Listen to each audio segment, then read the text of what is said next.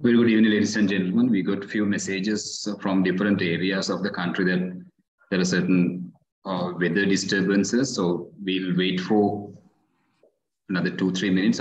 By 7:35, sharp 7:35, we will start the session.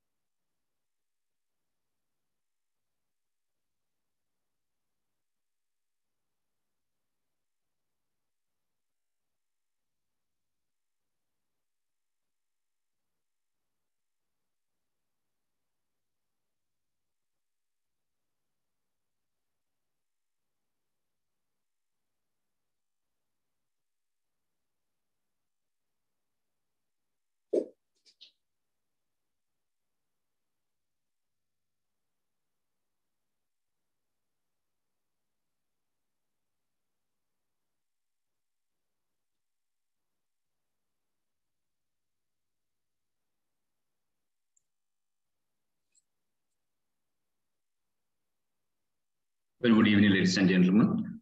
We warmly welcome all of you to the platform of CPD program, which we organized by with the sponsorship of Magnus Academy. And today is the second day of the session. And today we have one of a senior chartered engineer as our guest speaker. Before moving into the session, we would like to highlight and remind you a few ground rules, where we generally are not allowing you to chat through the chat box until we finish the core session, which could be most probably 1.5 hours time. And after that, we open it for the Q&A session. At the same time, randomly we put the attendance sheet as a Google form where you all have to mark your attendance. And please make a note on that. In the Zoom platform, we have a limited participants up to 1,000 only. Therefore, those who cannot join through Zoom platform or those who are struggling to join with, we have opened our live streaming through the YouTube channel as well. So those who have subscribed to the YouTube channel, you have the access to the YouTube chat as well. Therefore, once you are either in Zoom platform or in the YouTube live streaming, you have to mark your attendance through a Google form, which we shared randomly. And at the Q&A session, most probably after 9 o'clock, we open the platform to everybody who can raise your question, or else you can type your question and send it to a WhatsApp group or WhatsApp numbers which you have as organizers and the coordinators, which is myself even. And those questions could be raised to the presenter. At the same time, if you have any further clarifications to be done, because we have very limited time, maximum 30 minutes of Q&A session, you can send those questions and we can compile them together and we can send it back to the presenter and he will come back with his answers later. සිල්දුනට මතක් කරන්න කැමති අපි attendance mark කරන්නේ Google form එකක් හරහා. ඒ Google form එක අපි Zoom එකේ එක වෙලාවක පෙන්නනවා විනාඩි 15ක වගේ window එකක් ඇතුලේ. එහෙම නැත්නම් ඒත් එක්කම parallelly ඒකට සමාන්තරව අපි YouTube live streaming එකෙත් ඒ link එකම දානවා. YouTube එක subscribe කරපු කට්ටියට chat එකට log වෙන්න පුළුවන්. ඒක ඊටාම වැදගත් attendance mark කිරීම. හදිස්සිය attendance mark කරගන්න බැරි වුණොත් power cut එකක් හරි signal drop එකක් හරි වුණොත් අපි recommend කරන්නේ YouTube එකේ ඔබ බලනවා නම් ඒකේ screenshots දෙකක් හෝ තුනක් අඩුම ගානේ විනාඩි 30ක පරතරයක් ඇතුළත screenshot තියාගෙන ඒක අවශ්‍ය වෙලාවට ඉල්ලුවොත් ඒ සහතිකය ලබා දෙන අවස්ථාවේදී ඉල්ලුවොත් ඒ Zoom ඒ screenshots ටික තියාගන්න තමන්ගේ පැමිණීම confirm කරන්න. If you have any difficulties of either power cut or signal drops, what we recommend is to keep certain screenshots in your YouTube live streaming with different time slots, like say 30 minutes interval. So you can prove your attendance if and when required and demanded by the organizers when they are up to issuing the certificate. With that remark, ladies and gentlemen, thank you very much for being here today. For the second day, I would like to introduce our speaker today and the presenter today without wasting much of a time, because he has a huge content today and I have seen his presentation and I know for a fact that he is one of a conversant person in the field of electrical engineering. And this gentleman is an electrical engineer, BSc graduated from University of Moratuwa, a chartered electrical engineer. And what I like the most, he has many experience in Master of Business Administration and his green buildings as well.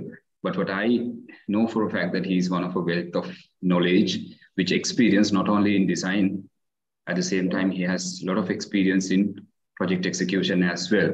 Ladies and gentlemen, Chartered Engineer Pathum Jayawardena is our presenter today. Please welcome on screen, Engineer Pathum. It's over to you. Thank you, Engineer Nalin. Thank you very much for your introduction. So I want to share my screen. My screen is shared already, Nalin? Can you see my screen? Not yet. No, okay. It's not shared yet.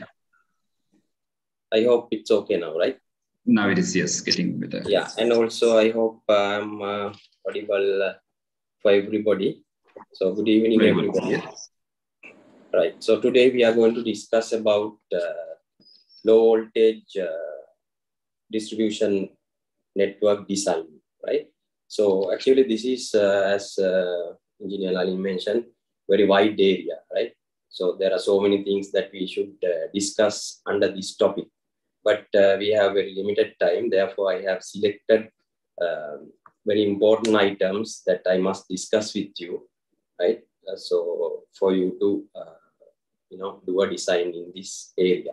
So today my session outline, first during first couple of slides, I'm going to discuss with you how we can start a design, how we are going to initiate a design, what we prepare during the initial stage of the design, right? Then after that, let's discuss what are the important areas that you should concentrate on designing LV distribution network. Then let's move on to final distribution circuits, right? Lighting, socket outlets, how we are going to design, what are the important factors, parameters to be considered as designers. Then after that, there are some other special applications in the distribution network that we must accommodate to have a better system, reliable system, a trouble-free system. So those things also I will try to discuss with you very briefly. Then at the last step of this session. So I'm going to discuss with you commissioning of the system, what we designed, right? And here also I'm going to discuss with you most of the important items, most of the important tests that we should do in order to ensure that our design is in order, right? So let's move on. So actually design, we start from the document called design brief, right? Design is a very structured process. It's not just one step process, right? It has so many steps. Actually, in every project, there is a client, right? So, Engineer Nalin, if you don't mind, if I turn off my video, so No then I problem, can sir. use my pen, to explain certain things, right? No problem. So, Please go ahead. right, okay. So then actually this design is a very structured process which has so many steps, right? Every design, there is a client, right? Client is the main person who invest money into the design, right? So we have client. So then after client, we have set of consultants. Not only one consultants, we have group of consultants to help client to achieve his objective, right? So every client, so client may be a company, maybe an individual, it could be a organization, public, private, whoever has an objective. Objective is to fulfill his requirement. So that's why he invests money. So for him to support in design, we have a group of consultants. So group of consultants consists with architect, right? Then structural engineer, right? Then we are there as electrical designers, right? So not only electrical designers, there are other disciplines of designers like AC designers, then plumbing designers, right? So they are responsible for their scope of work, right? So from the beginning of the project, that means at the initial stage of the project till end of the project, until we test the system what we design, implemented, and hand over it to client, there must be proper coordination between all these parties, right? If something happened to the coordination right from the beginning to the end of the project, then project definitely will be suffered, right? So client will have a lot of adverse effect. There will be a lot of rework, right? Making, breaking throughout the project if this coordination does not happen in an effective way, right? So first document that we prepare in every design, we call it design brief, right? Or in other words, we call it basis of design, or we can call it design concept, right? Whatever the name. So it's just a document we prepared at the initial stage of the design, right? Through the design brief, designer gather information. So right at the beginning of the project, we don't have much of information that we need for the design. So objective is this design brief preparation to gather information from client and from other designers, right? So design brief is, it describes the scope of work and also objective of the client, right? So it's not just a single party document, it's a joint effort of all the designers in the project to prepare the design brief, right? Objective of this design brief is to collect details what the designer wants. As electrical designer, what we want throughout the project, we collect through the design brief, right? So actually design brief explain what type of project is this, right? It could be a hospital, it could be a office building, it could be a factory, hotel. So whatever it is, describes in the design brief. And also it briefly describes the electrical characteristics, right? At this stage, we don't have so much of detail, but we can give a little bit of understanding about electrical load characteristic. And also we can estimate, we can calculate maximum demand very roughly at this stage by using rule of thumbs and certain parameters, right, per square meter values, just to get an idea. So then if we don't know anything, we have to use our experience, previous similar projects, but we can't just copy anything into this, but we can use our previous experience also into for preparation of design brief. And also to minimize the risk, and also we can assume certain things, right? If we don't know certain things exactly, so what we assume, we have to justify again throughout the design process, and we should make sure that there is no any ambiguity between these any party what we assume, right? So this is the flow chart of design brief preparation. We start from the we start preparation of design brief, right? Then we clarify outstanding information. We collect certain information what we need, and also if we need any clarification, we get clarification from client and other parties. And we assume certain things, and what we assume, we test, right? Test our assumptions, and we record it for future reference. So if there is anything that we need to revise based on client and other consultants' information, we go back, revise it, and come back. And once everything agreed, once everything happy with what we planned at the very initial stage throughout the design brief, through our design brief, we can complete the design brief preparation, and we can freeze the design brief. So once we freeze the design brief, everybody in the project, all stakeholders, including client and other consultants, they have an idea about what we are going to do as electrical designers in this project, right?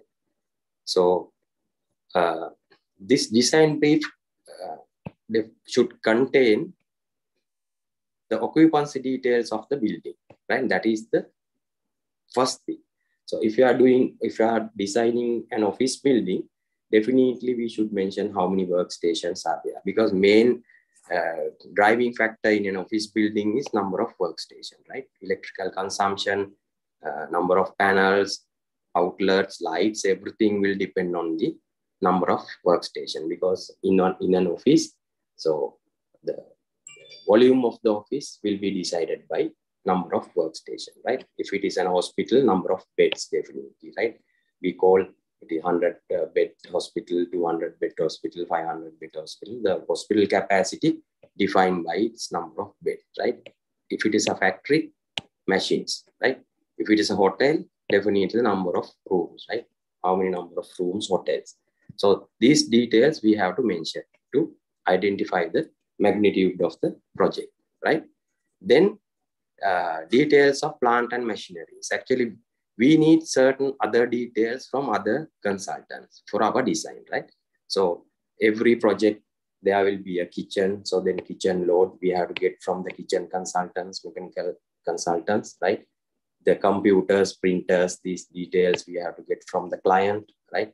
Then air conditioning details for us to further proceed with our design, we need to get from AC consultants, right? Then capacity of elevators, water pumps, etc. We need to get from respective consultants, right? For us to move forward. So then once we collect all these details, we can have a better design brief for others to review. Then in the design brief, we need to do a study or analysis about environmental performance criteria, right? So definitely there will be a generator, then noise level, right? If generator is installing in a residential area, if your project is in a residential area, then there are certain limitations for the sound level, right? So that has to be taken into consideration at this stage. Once we start the execution, we can't do anything for this type of things, right? Then also a method of emission, how we are going to emit the exhaust gas, how tall the exhaust pipe should be. Those things has to be taken into consideration, and we have to give a consideration at this initial stage, right? Then distance from overhead lines, etc., have to be considered at this stage, right? Then there are certain other electrical services information we need to share with other parties, right?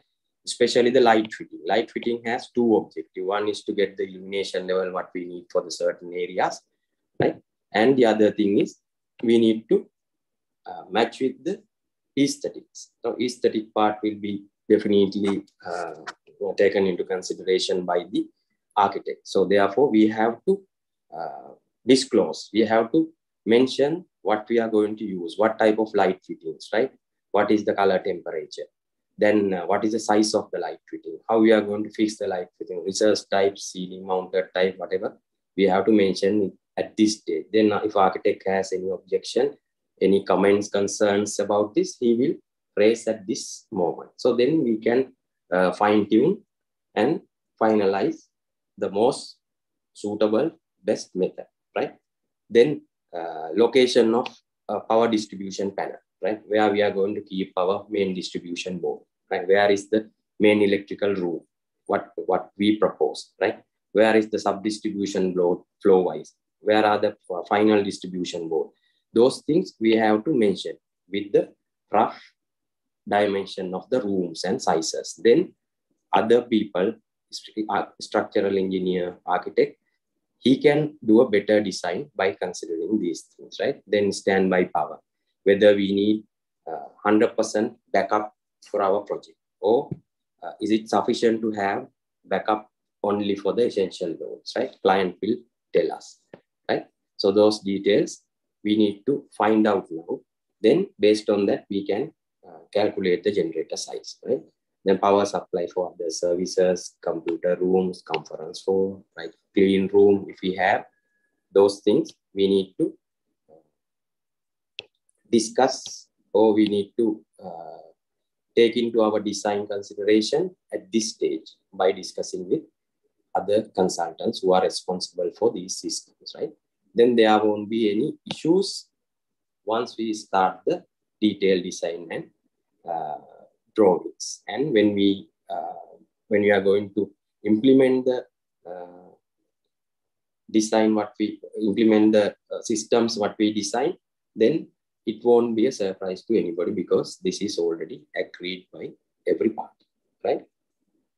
So then let's look at design development process, right? We start with design brief, then we go to planning stage.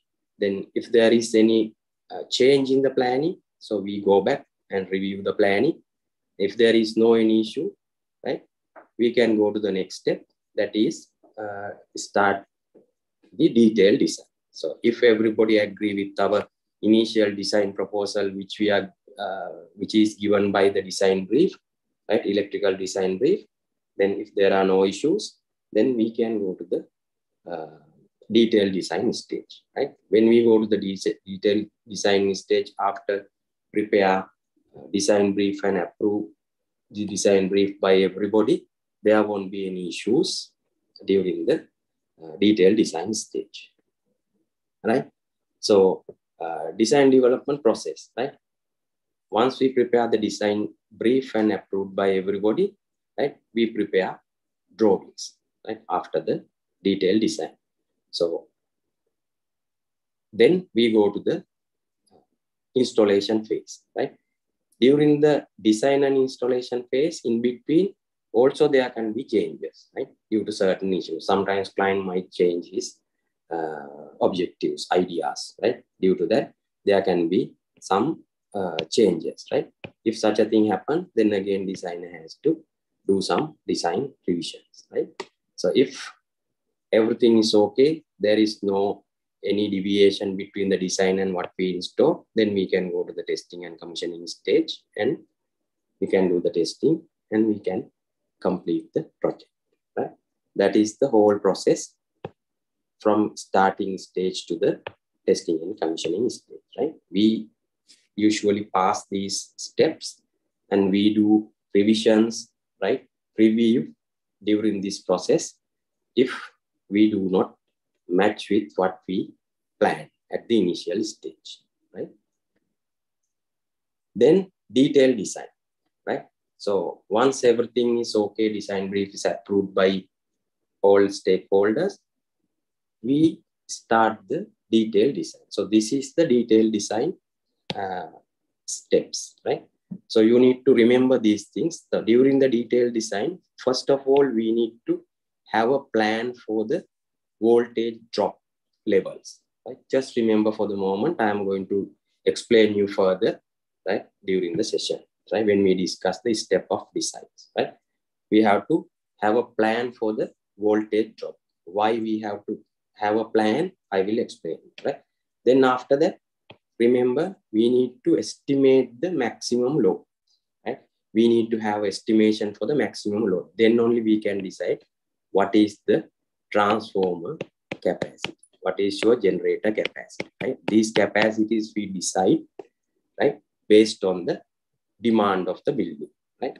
So if there is a change in the maximum demand during the detailed design phase compared to the design brief, what we estimated, so then we just check why it has happened like that, right? Otherwise, we can move forward for our other design steps, right?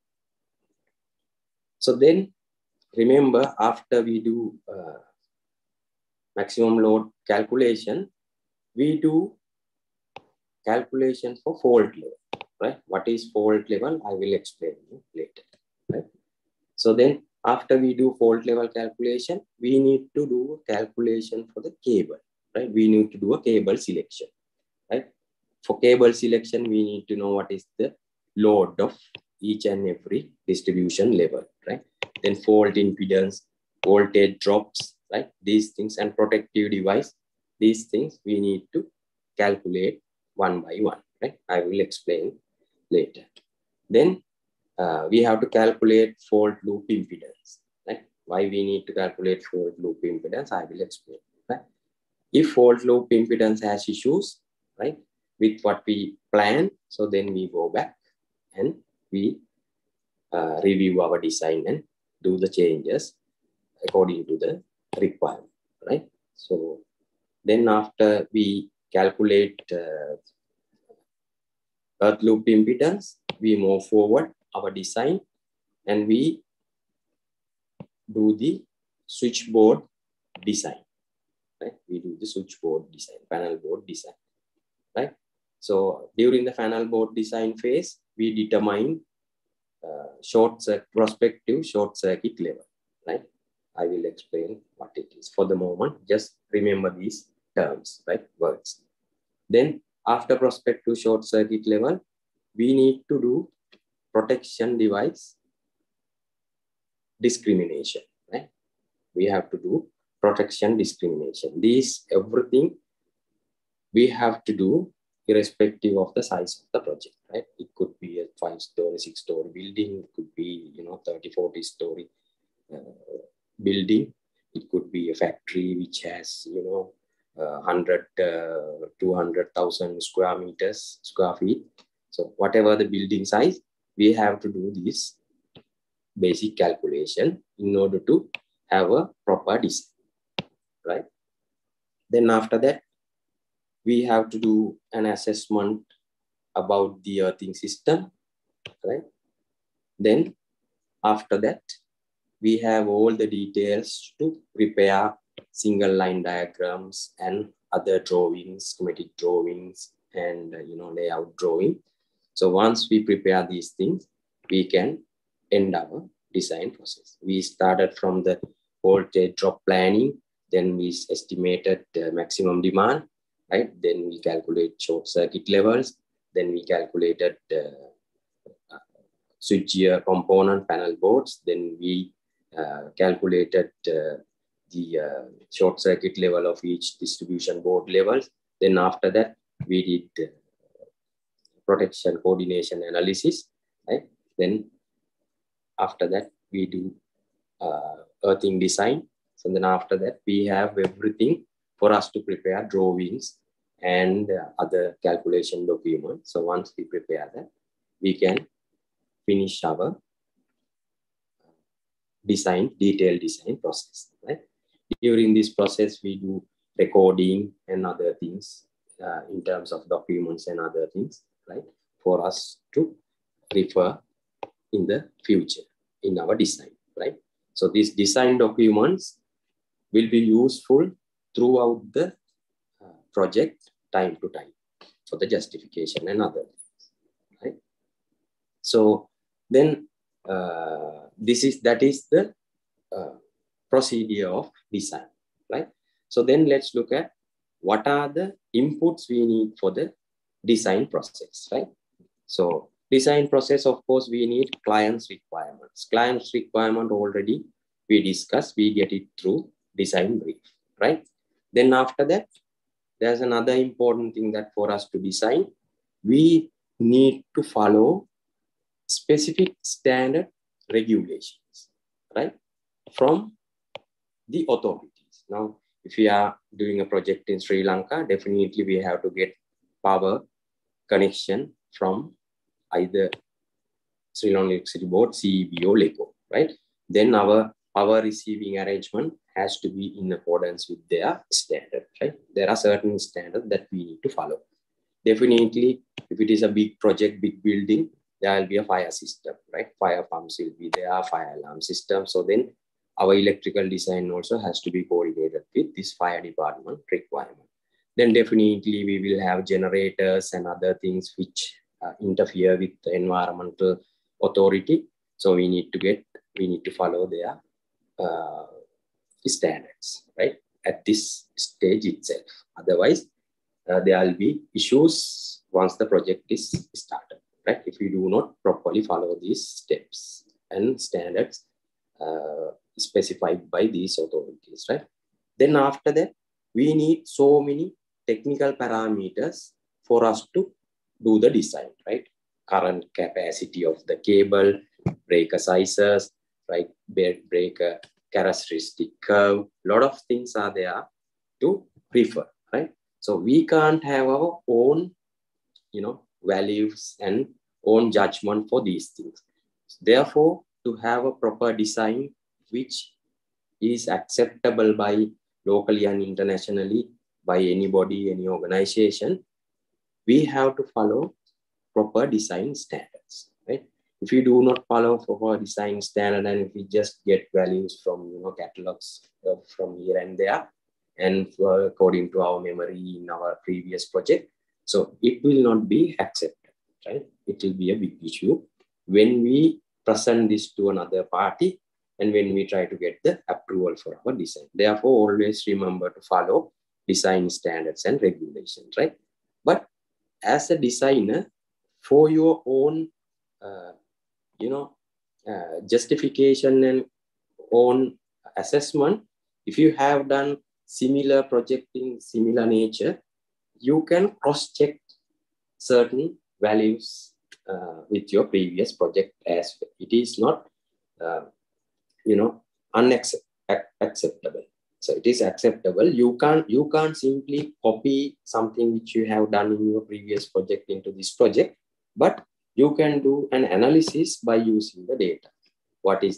If it is a hotel, you are doing a design for the second time, then you can compare what is the power demand per room, right? So what is the power demand per square meter? Those things you can calculate and see whether you are in line with your previous design, right? If there is an mismatch, you don't need to worry because due to client specification and other requirements, so there can be changes, right? But you can refer and just have certain bit of an analysis where you are, right? Then you need architectural and structural drawings for your design process, right? So I mentioned that you have to follow standards for your design to get values and guidelines, right? So standard means a published document, right? That establish specific specification and procedures for the designer to ensure the reliability of the design, right? So, and also standard is a universally understood and adapted document, right? It's a published document. So then if you follow design standard and if you refer design standard to get values for your design, nobody can challenge you because you have already followed a published, internationally accepted document for your design, right? So there won't be any argument on the values if you follow a design standard, right? So these are the design standards mostly we use in our design, right? So we might do designs for local projects. Sometimes you will do design for international project, right? So therefore, depending on the project and the country standard, you have to follow standards, right? Certain standards are there. So mostly in local projects in our country, Sri Lanka, we use IET wiring regulation, right? And also, actually, IET wiring regulation is an extracted version of BS 7671, right? Therefore, it doesn't cover everything, but it covers most of the thing because IET revise, periodically when new things come into the industry, right? Therefore, it is a very updated document, but it is an extracted version of 7671. But BS other standards, if you can't find anything for your design in IET, you can follow other British standard documents, right? Which explain the parameters and requirement for your particular design, right? So then you have IEC regulation, right? International Electro Technical Commission standard, right? We have to follow sometimes for certain projects, right? Then we have American standard National Electric Code, and we have NEMA, right? National Electrical Manufacturers Association standard, right? If we can't find anything about standards, so we can find these details in these standards and we can follow these things. Then IEEE standards. Sometimes for certain designs, we have to follow IEEE standard as well. And if you are doing a design which is related to fire applications, so you can follow NFEA, right? So, but somehow I always encourage you to follow a standard instead of just getting values, right, here and there. So it definitely will be challenged during the design process, right? So if we talk about a bit about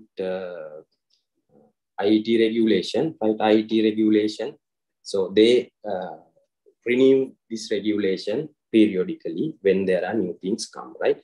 So when they publish a new regulation, they change the color also, right? So we started in my early stage, I started with 17th edition, 16th editions also. Now we have 18th edition. This is the latest edition that we should prefer, we should follow, right? 18th edition also, now we have Amendment 2, right, which was released in 2022, right?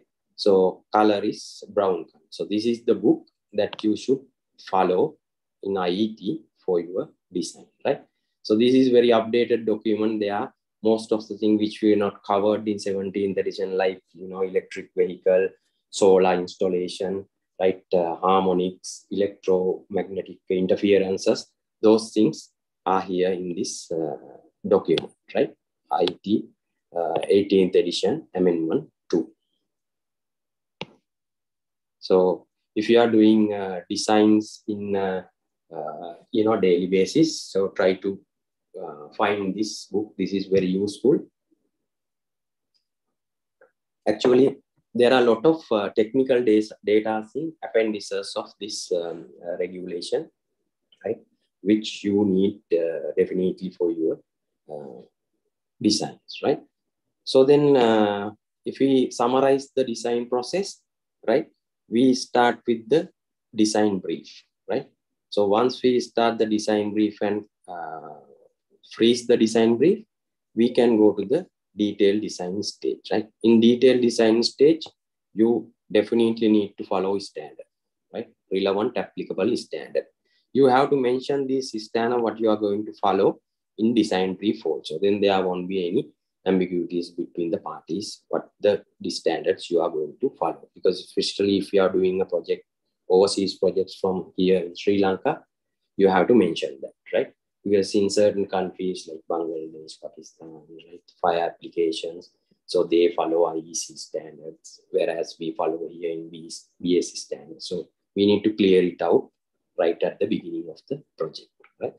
Then we need to look at the statutory requirement defined by the government organization, right?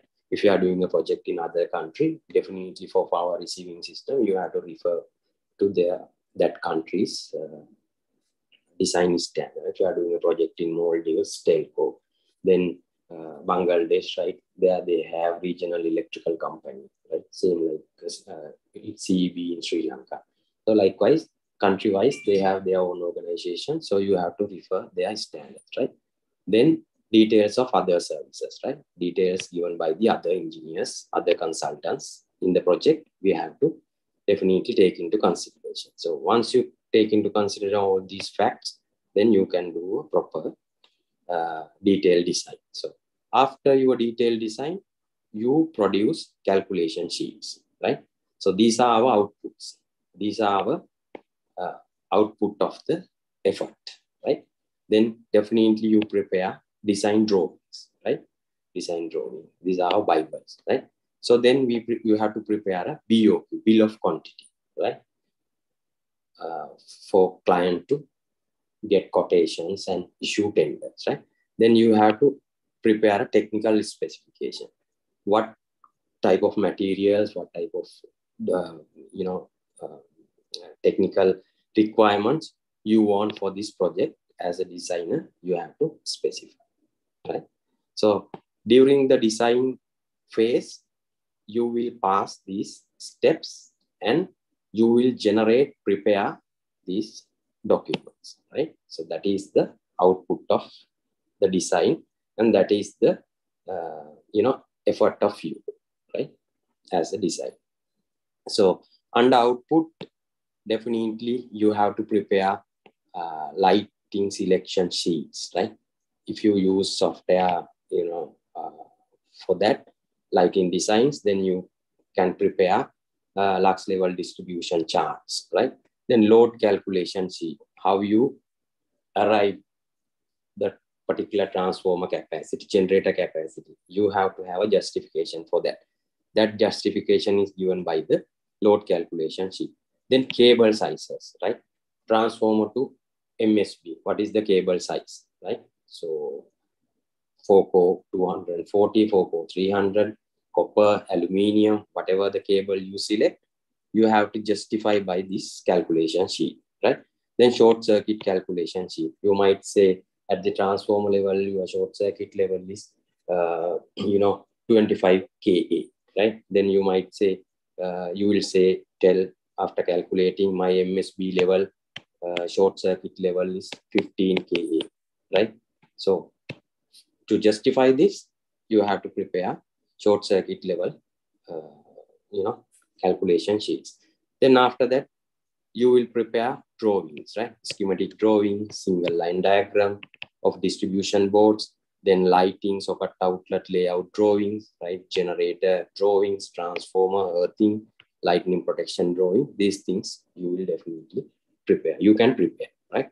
Then you have to prepare BOQ, bill of quantity, and technical specification, enable client to get the float the tender for the project, right? Based on your bill of quantity, right? Bill of quantity, of course, project QS also will support, but for most of the electrical and MEP application, so that respective specialized consultant has to prepare BOQs in most of the cases because they are the technical experts, right? Then technical specification also you have to prepare. So then client can float a tender for the project, right? So as designers, you have to prepare all these things during the design process and after the design completion, right? So then now you know what are the documents that you should prepare and what is the process, right? Now let's look at what are the important steps of detailed designing of electrical installation. Honestly, we can't go very much in detail because we have very limited time, right? Actually, this is a very lengthy subject. We can discuss maybe, 30, 40 hours in this, right? If you want to do it properly with calculations and, showing you how to refer the standards. But here we don't have much time. But if we have time in the future in a different, forum, so we can discuss this in detail. But here my objective is to explain you what are the important steps. Then you can study further on this, and these steps you have to study further and further to have a proper design, right? So step of detailed design, actually most important thing is in our design we have to prepare a principal LV schematic. That is the first drawing document that you should prepare, right? In that principal schematic drawing, right, you should have a plan for the main power receiving arrangement, how you are going to place the transformer, right? How you are going to place the main distribution board, right? Then arrangement of standby generator. Now you know whether you need standby generator for 100% backup or only the essential, right? During the design brief process, discussing with the client, right? Then arrangement of distribution boards, you need to plan at this stage, right? How many SDBs you want per flow, right? How you are going to transfer power from MDB to SDB, is it by a cable or bus riser, right? Those things you have to plan at this level. Then how many final distribution boards you need, right? So whether one final distribution board is enough or you need more final distribution board per flow, right? By looking at the flow size, right? Then location of distribution board, number of distribution board, you can plan at this level. Then arrangement of other services such as air conditioning, fire, lift, water supply also to be considered, and you should give provision for these things, right? Types of distribution of cable, right? Whether you are going to lay cable underground or whether you are going to lay cable overhead, right?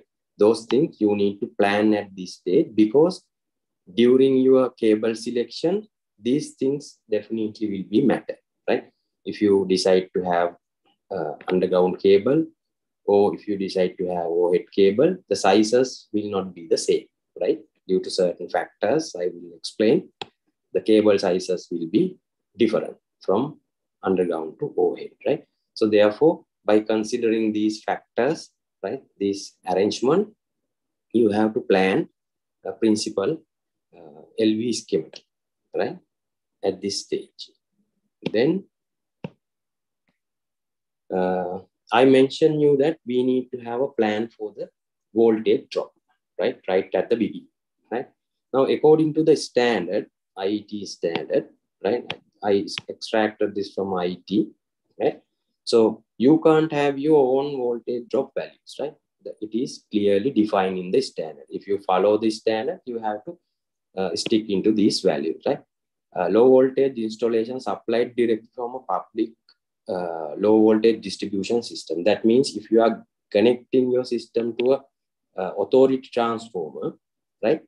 If your system has only lighting, you can go only up to 3%. But if you have others like lighting, air conditioning, fire, most of the cases we have this type of conditions, right? We have all other equipment. So then you can go up to 5% voltage drop, right? But if you are supplied, if you have your own transformer, right? If you have a private transformer, you have much more flexibility, tolerance, right? You can go up to 6 here, you can go up to 8 here. Why is that? Because if you have your own transformer, if your capacity total demand is more than 1,000, in Sri Lanka, in local context, you can have you have to have a own transformer. But CEB will not supply a transformer for demand more than 1000 kV, right? If your demand is less than 1000, CEB does LV metering, and they supply the transformer, right? They supply the transformer. Therefore, we don't know what is the voltage level, drop level at this point. So therefore, tolerance is low, right? But if you have a private transformer, then you know exactly what is the voltage. So you can make it 0 at this point. So therefore, you can go up to 8%, right? So then, most of the cases we have this type of conditions, right? Only 5%. So in that case, you have this 5% means about 20 volt, right? 3-phase from transformer to your final terminal point, right? In between, you have MDB, you have SDB, you have final distribution board, right? In between this distribution level, you can plan your voltage drop. Here you can assign 0.5%. Now here I have assigned 1%. Here I have assigned 1.5%. Here I have assigned 2%. Because in this level, you have so many cables, right? If you try to stick into a, very small value, lower margin, so then your cable sizes will go up. So when cable size go up at this level, so many cable sizes, so many cables, we have to increase the size. Therefore, I kept here, I just propose here 2%. Okay? In between, only nothing much, only few number of cables, right? Then 1.5. Then here to here, you have maybe 5, 6 number of cables, right? From MDB to SDB. Therefore, I kept there 1%. And here to here, definitely one cable or one bus riser, right? Therefore, their margin is very low, voltage low. But somehow, so there is no any hard and fast rule for that, but you have to have a justification about the cable sizes and, economical impact on your selection. So you can have this type of distribution, voltage drop distribution plan, right? Based on your plan, you can select your cables. Right? So this is overview of a conceptual schematic diagram, right? Which we can prepare for a 7, 3, 4, or 5, 6 story building, right? You have a transformer here, then you can plan your MDB room somewhere close to the building, right? In the ground floor, most probably, right? So then from there, you can distribute to, I will just enlarge this and show you, right? Then you can distribute to each flow from MDB, right? Each flow, here you have SDB, right? Then from SDB, you have, you can design final distribution board, right? Here in this case, I have considered 3 final distribution board, one for air conditioning and one for other services, lighting and power, right? So you can decide like this. Then there is an elevator. So for that also, I have considered a separate line, dedicated line from MSP, right? So then again, we discuss about other services such as, fire, water, and these things. So I have kept here provisions, right, for your mechanical services. So at the initial stage, you can have a conceptual distribution plan in this way, right? Depending on your building volume size, right? So if you feel that, bus risers are much more economical than cable, then instead of this so many number of cables here, right, you can have bus risers, right? So that's up to the designer. End of the day, he has to have a, justification for his selection. Then you can start the load calculation, right? For load calculation, you need to know what is the demand for lighting, then power outlets and other systems like, kitchen and AC, water pumps. So if you know these things, you can start the detailed load calculation, right? So in detailed load calculation, you have to consider diversity, right? So this is what I extracted from the IET standard. So it says for economical and reliable design, so designer has to calculate the maximum demand by considering diversity factors, right? So standard itself stresses us to use diversity factors and calculate the maximum design, but nowhere in the design specified the diversity factors, because if I feel if design, if standard specify this, then everybody is sticking to that. But the load profile, operation differ from project to project, right? It completely depends on one type of a project to another type of project. Right? You can't use the same diversity factors what you use for hospital to a factory, right? Operation patterns, everything different. So therefore, standard doesn't specify this.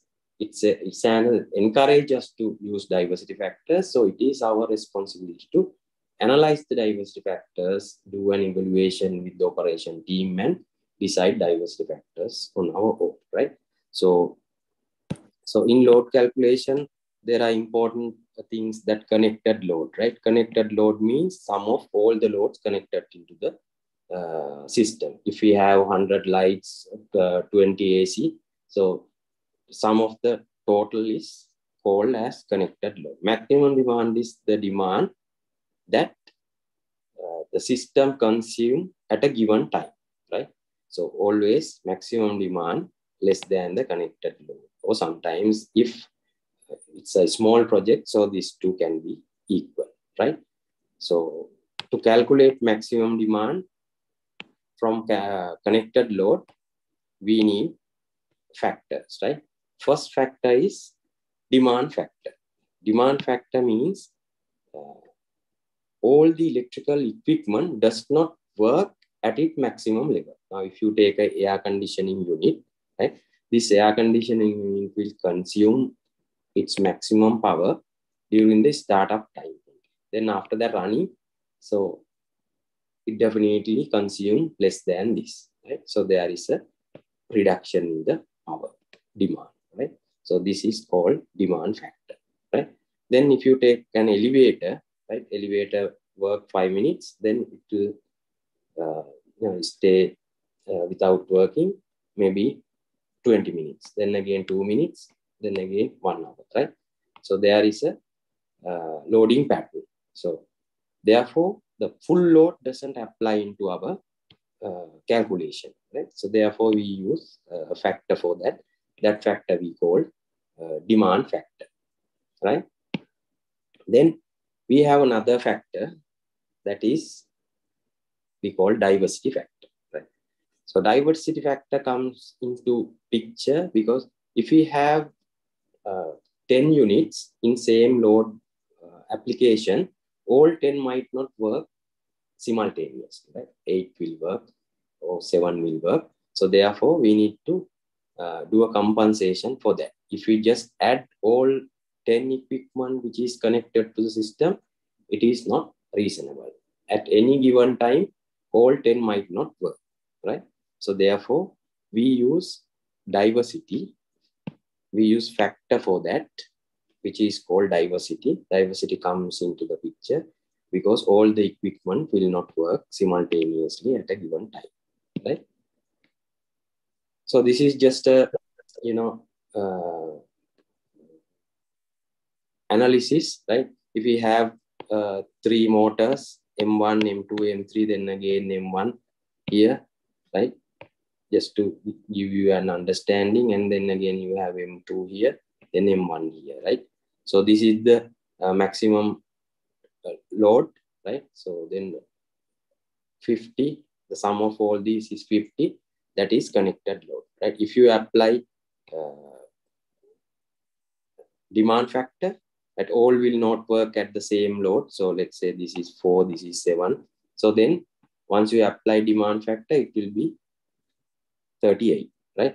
If you apply diversity, so same unit will not work at the same time. So this 3 will not work. So then most probably this will be the maximum demand, right? 23. So your connected load is 50, but your demand is 23. Right? Just an example to get an understanding about these factors, right? So it is half of the connected load, right? Therefore, your maximum demand will not be the connected load, right? If you take connected load as your maximum demand, so then it's a kind of an over design, right? So actually, demand factor we apply only for the final distribution board level, because after final distribution board level, we don't have demand factor, right? But diversity we apply level by level, right? Each level we can apply diversity depending on the number of distribution boards and depending on the operation principle of the system, right? Now here, lighting, small power, like motors, kitchen equipment, we apply demand factor, right? Elevator, water heater, right? Very small demand factor. AC equipment also demand factor. And lighting, no demand factor, right? Light normally, if it works at its full load, right? Demand factor is 1. Then again, final distribution board level, we apply diversity, right? Then again, this level also we apply diversity. But here in this case, I have taken it as 1 because I'm not going to apply diversity for the SDB level. But again, I have applied a diversity for the final distribution board level, right? Depending on the project to project, by considering its operation principle and type of loads and number of dBs, you can decide the diversity factor. Remember that demand factor we apply only for the final equipment, final distribution board, but diversity we apply from distribution level to distribution level, right? So here, right, this is the connected load, then demand factor, final distribution board diversity factor, right? Then after that, this is each distribution board diversity factor. Then we can find out what is the maximum demand. Based on the maximum demand, we can calculate transformer capacity, right? Then based on that, generator capacity also we can calculate if we are going to back up 100% or 50%, whatever. Right? So then we have to run fast because we have very limited time and there are a lot of things. Mr. Patul? Yes. Yeah, sorry to disturb you. And if you, true that we have to run fast. At the same time, if you can take 2 minutes to brief down in Sinhalese as well, it could be highly appreciated. The sessions what we have done so far. Right. Okay. Thank you. දැන් අපි මෙතෙන්ට එනකන් කතා කරේ කොහොමද maximum demand එක හොයාගන්නේ කියලා. මම නිකන් just brief කරන්න. maximum demand එක හොයද්දී හැමතිස්සෙම අපි connected load එක කියන්නේ ඒ system එකට connect වෙලා තියෙන ඔක්කොම loads වල එකතුව. එතකොට maximum demand එක හැමතිස්සෙම connected load එකට වැඩිය අඩු වගයක් ගන්න. අපි මේ දෙක සමාන කරලා ගත්තොත් අපේ design එක over design වෙන්න පුළුවන්. එතකොට අපිට factors දෙකක් තියෙනවා consider කරන්න. එකක් තමයි demand factor එක, එහෙම නැත්නම් utilization factor එක. ඒකේ ඉන්නේ හැම equipment එකක්ම ඒකේ maximum rated value එකෙන් වැඩ කරන්නේ නැති නිසා. හරි. ඒකට අඩු level එකකින් වැඩ කරන නිසා අපි ඒක compensate කරනවා මේ factor එක දාලා. එතකොට අපිට තව තියෙනවා ගොඩාක් equipment. ඒ equipment හැම එකම හැමතිස්සෙම එක විදියට වැඩ කරන්නේ. අපි එක flow එකක light 50ක් තියෙනවනම් light 50න් light 30ක් වෙන්න පුළුවන් එක සැරේක වැඩ කරන්නේ. ඒතකොට ඒකට අපි compensate කරන්න factor එකක් use කරනවා. අපි ඒකට කියනවා diversity factor එක. ඒතකොට diversity factor එකයි demand factor එකයි දාලා අපි load එක calculate කරනවා. එහෙම calculate කළා maximum demand එක හොයාගත්තට පස්සේ then we can find out what is the transformer capacity. So next is cable selection. Then අපි when we just look at our distribution, right, we have our transformer here. Then after that we have our MDB, right? Then we have sub-distribution board. If you can remember our schematic diagram, there we have, right, so many sub-distribution board. Then after that, each sub-distribution boards, under each sub-distribution board, there are final distribution board, right? It depends on the system, right? Then we need to calculate cable size. What is the cable size from transformer to MDB, right? MDB to each sub-distribution board. So we have to calculate the cable sizes, right? Cable size, when we calculate cable size, there are three factors to be considered. පළවෙනි එක තමයි current carrying capacity එක, right? How much of current can carry this cable, right? Based on that, we decide the cable size. Then next one, voltage drop. Third one, short circuit level withstandability. And let's look at what is the current carrying capacity, how we calculate it, right? So now let's draw a simple single line diagram. Now let's say we have one distribution board here, right? Let's say MDB, and we have a breaker, and then we have our next distribution board, right? Let's say SDB1. Right? Now we want to calculate this cable size, right? This particular DB has a load. අපි කියමු load 50ක් තියෙනවා කියලා. Right? If this load is 50 kilowatt, then by using power equation, right, P equals √3 VI cos phi, we can calculate the current of this distribution board, this particular load, current of this particular load, right? අපිට මේ current එක calculate කරන්න පුළුවන් power equation එක දාලා. අපි හිතමු ඒක එන්නේ ampere 70යි කියලා, right? Let's say 7 ampere. So this 7 ampere considered as design current, IB, right? About 7 ampere, sorry, 70 ampere. So if we have a design current of 70 ampere, then we should design a breaker here more than 70. For the 70 then there will be nuisance tripping. So your protective device should be more than this. අපි මේ 70 එකට අපි දාමු next available breaker size, let's say 100 ampere. 100 ampere breaker we can select here, right? Then we calculated the current, we call it calculated current. It should be more than this one, right? This is we called IB, sorry, IN. This is IN, this is IB, right? Design current, protective device current capacity is IN, right? Then we have to calculate a current value, we call it IC. IC equals IN, right? Protective device current rating, IN divided by certain factors. Here we have CA, we have CG, we have CI, CF, right? CA means temperature correction factor. Cables are designed to operate in a certain temperature, right? Maybe 25. But we are using this cable in 35 Celsius or 30 Celsius, sometimes 20 Celsius. So then current rating will change, right? Not when it used, not at the design temperature value.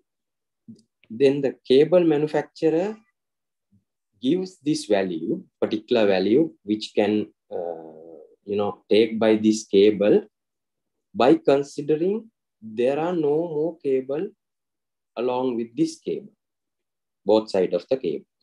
So he considers, manufacturer considers only this cable runs in the cable tree or whatever, right? But in ideal case, we have so many cables, right? We have 3 cables, 4 cables. So depending on number of cables, we have to apply a grouping factor. We call it grouping factor. Then we calculate IC, right? This is we call calculated current. Calculated current, we calculate IN divided by these 2 factors. We don't use this CI and CF mostly because CI for insulation correction factor and CF for protective device correction factor. When we were using fuses and others, we use this factor. And if you have so many thermal insulated environments, we use this factor, but for our day-to-day applications, we don't have these factors much, right? Therefore, we have CA and CG. So then you have to find correct CA and CG, and by using that, you have to calculate CA, right? When you apply these two factors, let's say your IC is, let's say 125, right? If you are getting 125, after dividing this, then you have to find a value more than this from the cable data sheet. For that, you have to refer the regulation, right? In regulation IET, in the appendices, you have these values, right? So based on that, you have to select a value. Let's say you have a value which is more than 125. Let's say there is a value 140 and cable size is, let's say 450. So then for this case, the cable that we should select is 4450, right? That is how we select cable for the current carrying capacity. So I will show you a few tables, charts, right, which you can see in the regulation for your calculations, right? So these values you have to get from the regulation, because otherwise from person to person, calculation results might change, right? So then it will be a problem sometimes. Okay. Now here you have these, values. Now this is in this table, right? Each table has a table number, right? Each table has a number here, right? You need to refer these numbers. Now here, this is the temperature correction factors, right? So this cable is designed to use in 30. Now suppose you are designing for 30, especially here in Colombo or around Colombo project, the temperature, ambient temperature is 30. Then there is no, factor for that. Factor is 1, right? If you are using this for like projecting, let's say trincomaly, right? ඒ වගේ පැත්තක use කරනවා නම් මේ වගේ factor එකක් තමයි use කරන්නේ. So that is also cable to cable different, right? This is thermo setting cable, that means XLPE cable. This is PVC cable, right? You have to refer the correct value, and you have to get the correct value by referring correct information, right? If you are doing a project in Dubai, right? So there, most of the cases, the design temperature that they use is 50 Celsius, right? So then in that case, you derate so much. If you are using XLPE cable, right, you divide it by 0.25. So you derate this cable too much, right? Then you have this installation method, right? You need to know what is the installation method also you use, right? So mostly we use this installation method, perforated cable tray, this formation, this formation, E and F, right? These installation methods also matters for your, data, right? So this is the current carrying capacity table, right? In this current carrying capacity table, you have, right, again, table number. So you need to refer the correct table number, right? This table number is 4D4A, right? This is for multi-core 70, means PVC cable, right? If it is XLPE cable, then this is not the table, right? Then again, here you have installation method. You have to select correct installation method. If you use, if you run cable in air, so you have to use this, right? So based on that, so this is the current carrying capacity value, right? IT, right? Based on your calculation, IC, so you have to select value more than that. So then corresponding cable size also you can see here. Right? So that is how you refer the tables, right? So we don't have much time to do examples. So, but when we have time, so we can go through this, right? So then voltage drop. So that is the next thing, right? So due to the resistance of the cable, from one point to another point, there is a voltage drop due to this resistance, right? So voltage drop value is given in the table, in the same standard table, millivolt per ampere per meter. So they give, if 1 ampere pass through this cable for 1 meter distance, there will be so much of milliampere voltage drop, right? If you know the length, right, from particular point that you want from to, then you can calculate the total length. And if you know the load, then you multiply by the load. Let's say this distance is 20 meters. For the 2 dB is what we consider.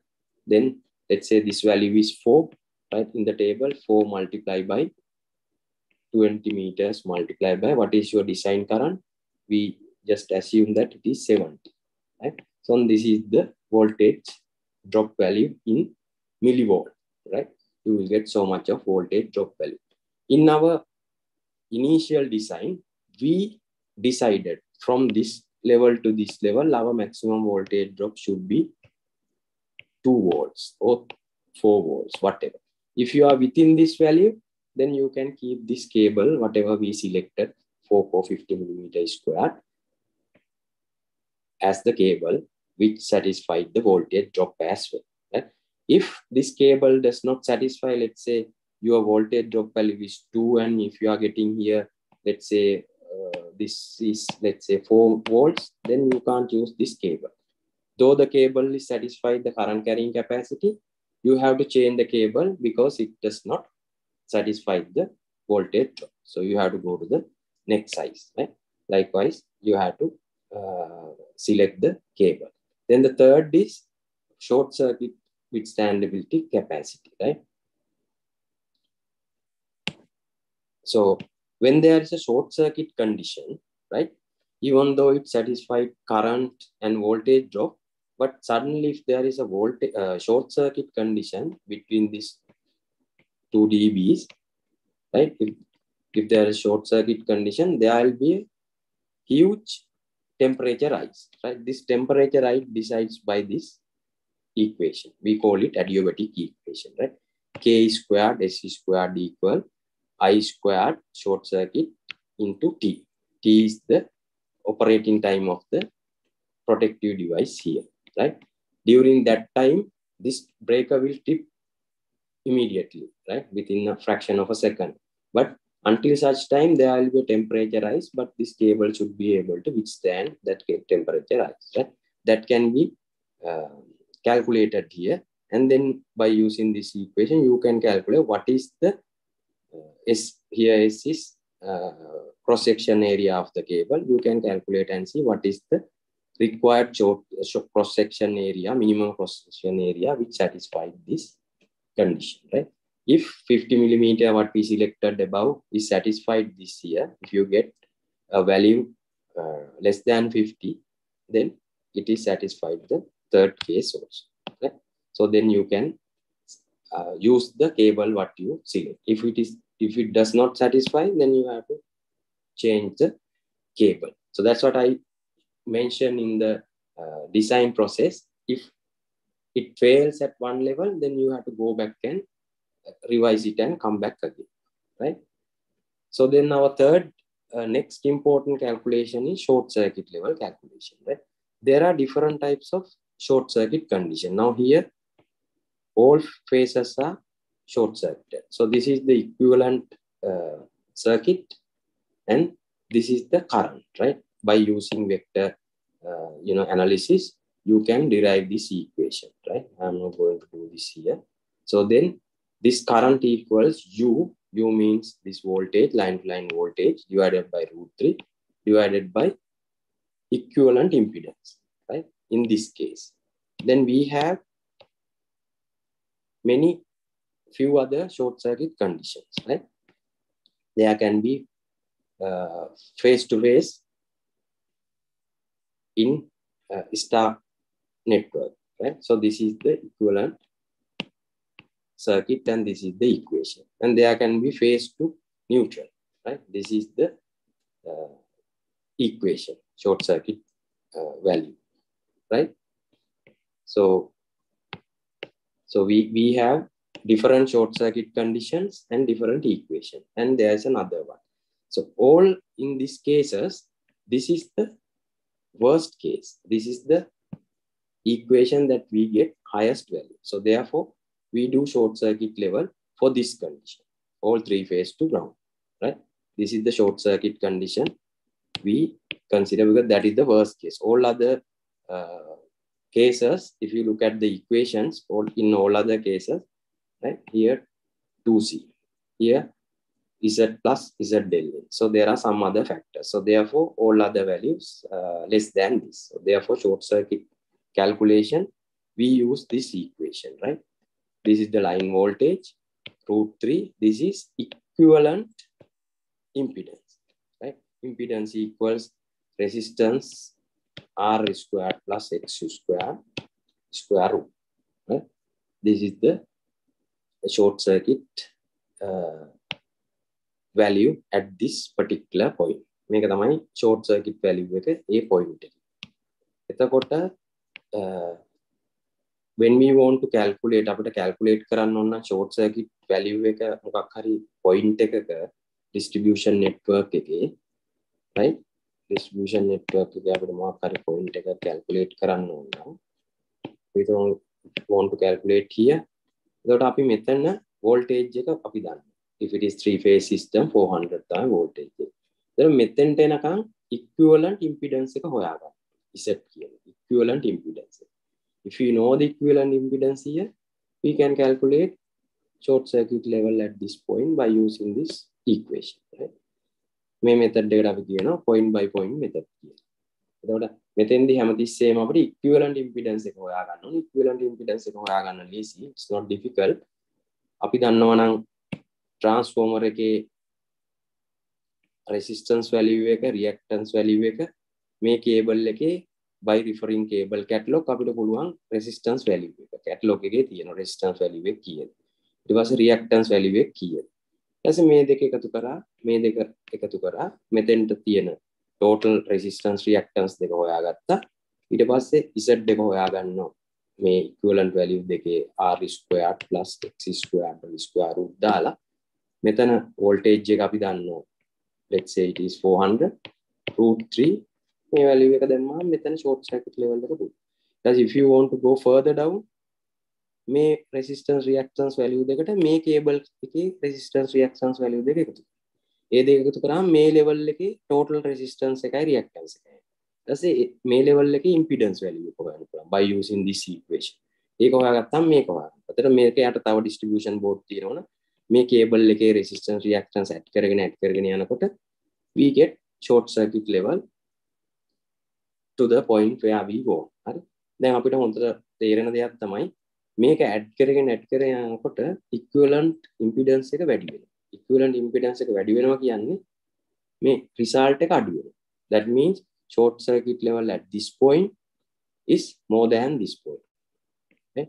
Short circuit level of this point is less than this point. System එකේ down යටට යන්න when we go further down and down to the system, short circuit level goes down. Transformer level එකේ තමයි we have the highest short circuit level, right? So that is how we calculate short circuit level. So you need to know resistance reactance value of this transformer cable. So if you know that, then you can simply apply this equation and calculate, right? So then we talk about protection coordination, right? Let's look at briefly what is protection coordination. Then when there is a fault, මෙතන fault එකක් වුණාම immediate upstream breaker එක තමයි trip වෙන්න ඕන, right? Only this breaker should trip. These breakers should not trip. If these breakers are trip means this system is not properly coordinated. Protection scheme is not properly coordinated. So this is not a good system. But here, when there is a fault in this point, only this breaker trips. That means this distribution system is properly coordinated, right? That we call protection coordination, right? Then let's look at how we can do. Now we have, this time inverse curve, right? මෙතන තමයි current එක, මේ axis එකේ current එක මේ axis එකේ තමයි tripping time එක තියෙන්නේ. දැන් සාමාන්‍ය characteristic curve is something like this, right? මේ කැල්ල we call it thermal tripping region එක.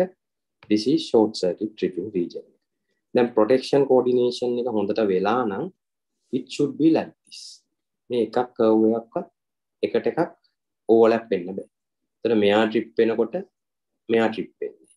මේ හැම තැනකදීම every zone, thermal zone and also short circuit zone, may have properly separated out means properly coordinated. Then meata fault ekak vela when this breaker trips, doesn't happen to any of these breakers, right? But in this one, just have a look, right? This one, this zone is properly coordinated. Make sure overload zone, but short circuit zone is not properly coordinated. එතකොට body current එකක් වෙලා overload එකක් වෙලා trip වෙනකොට this might work properly. අපිට වගේ ප්‍රශ්න ගොඩක් වෙලාවට හම්බෙලා ඇති. If you all are working in the industry, you would have experience enough. සමහරවිට maintenance කට්ටිය කියනවා sir ඊයේ trip වුණේ නැහැ මේක හැබැයි මේ අද trip වුණා එකපාරට කියලා. එතකොට අර overload region එකේ current එකක් ඇවිල්ලා ඒ region එකේ fault එකක් ආවොත් it doesn't. It is coordinated at this level. Like here. But short circuit current level like a high current it is not coordinated. Then all the breakers, there is a chance of tripping other breakers as. But here it is properly coordinated, right?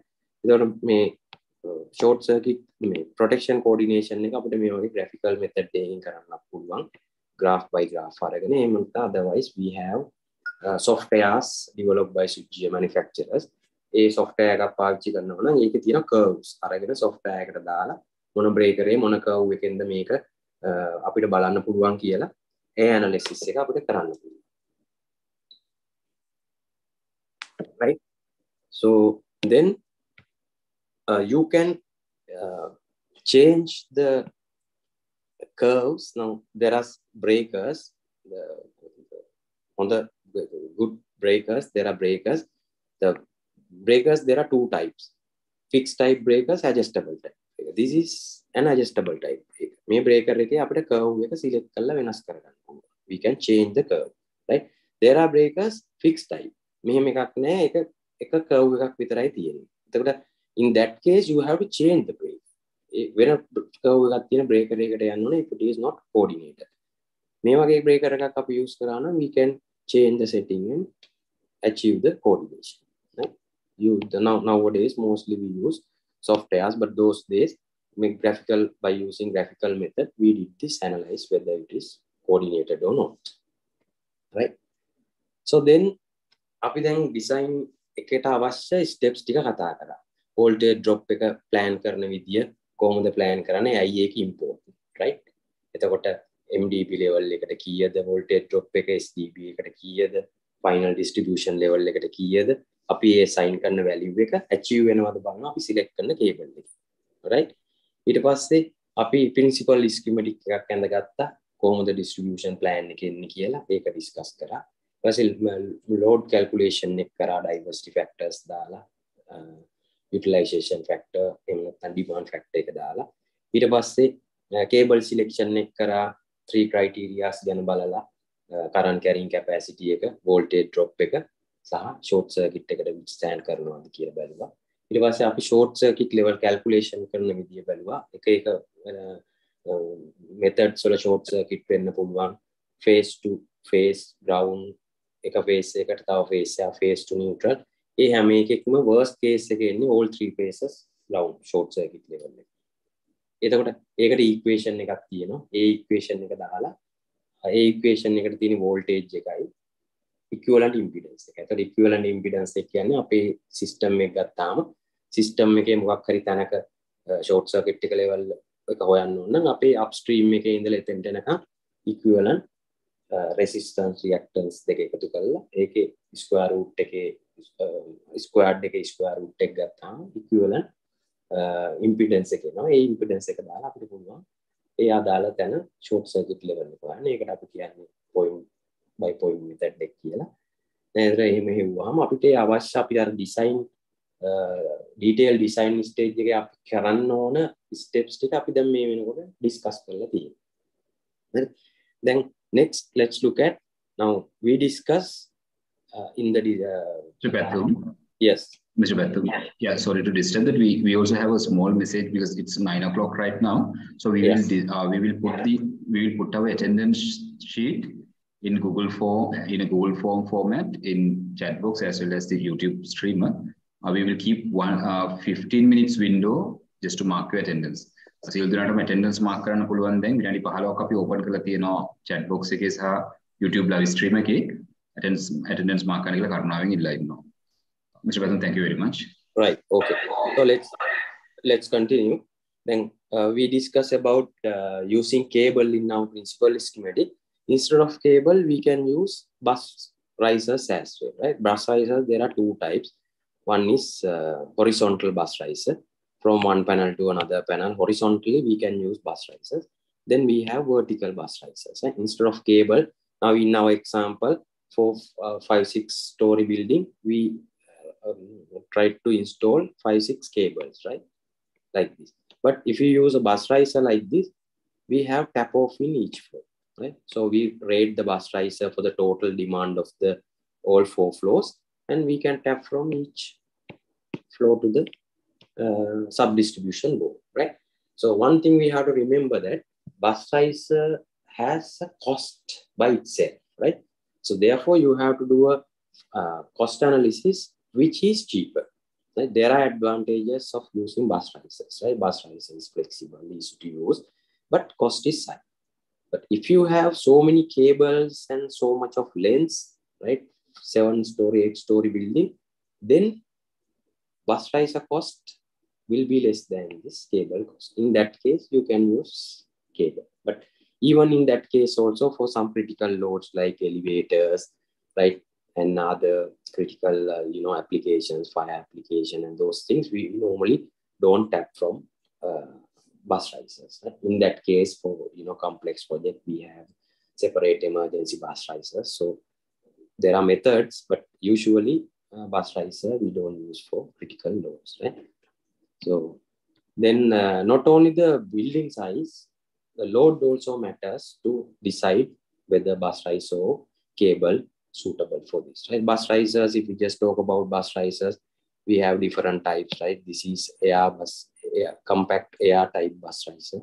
Right here, the insulation is an air gap, right? So then we have sandwich type bus riser. There you have insulation material, right? All bus risers are, all conductors are, compact. So size is small compared to the previous one, and also current capacity also high, right? Here, slightly less than the above. Then we have power and lighting bus bar trunking. If you are designing a big factory, garment factory or something like that, there you have so many light fittings. So if you try to use individual cable for each and every lighting circuit, it will be very costly, right? It is very easy to use power bus trunking, lighting bus trunking for that type of application, right? One bus trunking, you can connect 200, 300 lights. Okay? So therefore, bus risers are very flexible, easy to use. There are a lot of advantages, right? It is very simple, and continuation also there. You can continue from one place to another place. You want to introduce another, point in between, so you can have a tap off and you can accommodate it easy. But you have to plan it at the initial stage itself, right?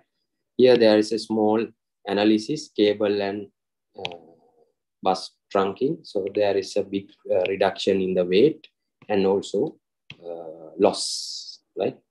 Distribution loss also less in bus risers. So those are the advantages we have, right? So same like cable bus risers also, you can calculate the voltage drop, everything. So here I have just shown technical data sheets, right? So the voltage drops values are given. So whatever you want in respective power factor, right? You can calculate same like cables, voltage drop, short circuit level, everything can be calculated. right? This is just to visualize two installations, right? Here, bus cable. So almost similar installation here by bus bar trunking. You see here, space is very less. It is more neat, right? But here it's a bit of a congested, so it consumes a lot of space, right? So for high-rise buildings where you have space constraints, right, bus riser will be a very good solution. So once you do all these analysis and calculation, then you can complete your schematic diagrams with details, right? You can mention your cable selection. Based on your cable selection, you can mention your cable sizes, right? Then distribution, you can complete with more details once you finish all above steps, right? Then your single line also, generator capacities, transformer capacities, you can have values for this, right? At the initial beginning stage, you don't have values, but here you have values for each and every breaker, right? So then short circuit capacity is given here, right? So all the technical data you can fill now, right? Now let's look at quickly final distribution board design. Final distribution board level එකේ අපිට mostly තියෙන්නේ lighting and power, right? Lighting design එක කරන්න ඉස්සලා before the lighting design we have to calculate how many number of lights we need. There are two methods. First one is Lumen method. මේ equation එකට දාලා we can calculate, and second one is we can use this software Dialux, right?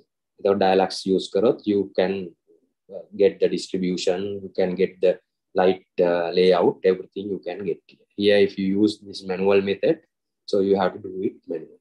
So once you calculate the number of light fittings, right, then you can prepare lighting fixture schedule, then you can prepare lighting layout drawing, then you can arrange the switching pattern according to the functionality. Then you have to take into consideration energy saving aspects when you design switching, right? So then, so once you do a proper design, so you can prepare this type of lighting layout drawing. Now in this lighting layout drawing, right, you have number of lights, right, equally distributed, and circuits are marked here, right? Which DB is connected to this circuit. Details are given. Each light is given with a notation, right? Then you have switches, right? And each switch, you know which light is controlled. All the details are given. Now here you have final distribution board, two final distribution board, this set of lights and this set of light. So all the details are clearly given in this drawing. So if you do your design to the extent what we discussed, then you can have drawings in this nature, right? So that means it's a quite completed design drawing. Right? So then we have power designs. So power also, right? Mostly nowadays we use 13 ampere only for general purpose and special purpose, right? And there are two methods of wiring for socket outlets, radial and ring circuit, right? So this is what standard specified. If you are using a ring circuit, your breaker should be 32 ampere, cable should be 2.5. It can cover 100 meter squared area with any number of socket outlets. If it is radial, there are two methods, right? 20 or 32. If you use 20, 2.5, 50 meter squared. If you use 32, cable should be 4 and 75 meter squared, right?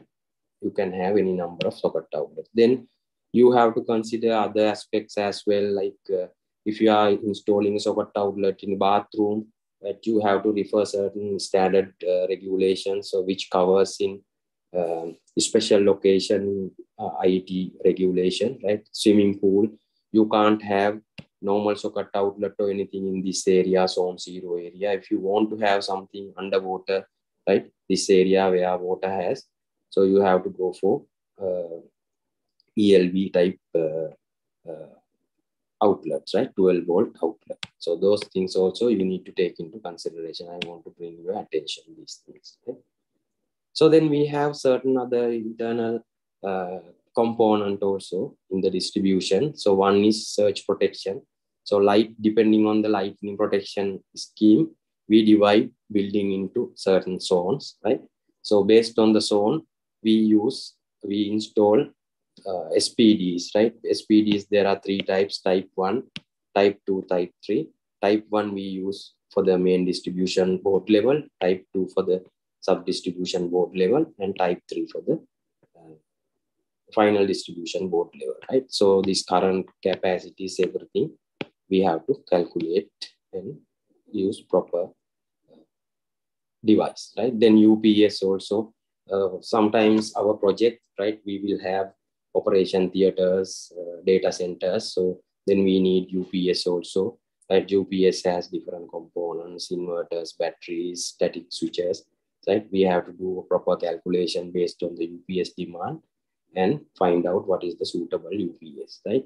And also UPS based on the connection type and equipment configuration, batteries, inverters, and static switch, it divided into 3 modes, right? Offline mode, interactive mode, line interactive mode, and online mode. So this is the most, mostly used for critical applications, right? Like operation theaters, data centers. There you have a static switch. So downtime is almost 0 microseconds, right? So then you have to do power factor correction also, right? Due to inductive and capacitive load.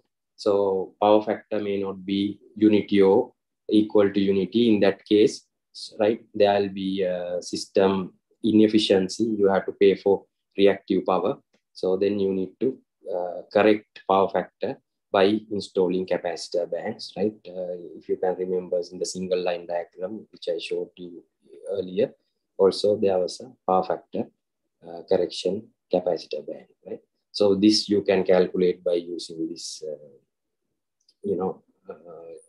geometric and with the angle, sine, cos.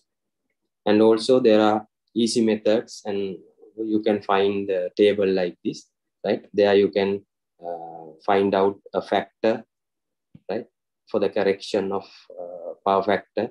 This is the actual power factor, and this is the desired value, and this is the factor. If you multiply your active power by this factor, you can find out what is the reactive power you want, right? So there are easy methods also. Then next thing is harmonics. So harmonics also come into the system due to fluorescent light and switch mode power supplies and other things. So because of harmonic, the waveforms get distorted. So then there can be a lot of issues like heating issues, nuisance tripping, right, equipment failures. So standard specifies us these are the values that we should maintain, right? For general system, third harmonic distortion should be less than 5%. And this is for voltage, and these are the values which we should follow for current, right? So based on that, we can calculate and find out what is the required harmonic filter suitable for different applications, right? So now I have come to the end of the session. Last part is testing and commissioning, another 5 minutes, right? So testing and commissioning also very important. So designers' involvement is still there in the testing and commissioning, but most of the project for testing and commissioning, a new team comes, right? ඒ වුණාට design again ගොඩාක් inputs ගන්නවා testing and commissioning stage එකේදී, right? In the testing and commissioning stage, first we have to prepare testing procedure and test sheets. Test sheet එකයි testing procedure එකයි prepare කරලා ඒක approve කරගන්න ඕන from the other engineers, right? Then after that, there are 3 stages. First stage is pre-commissioning. We call it visual inspection.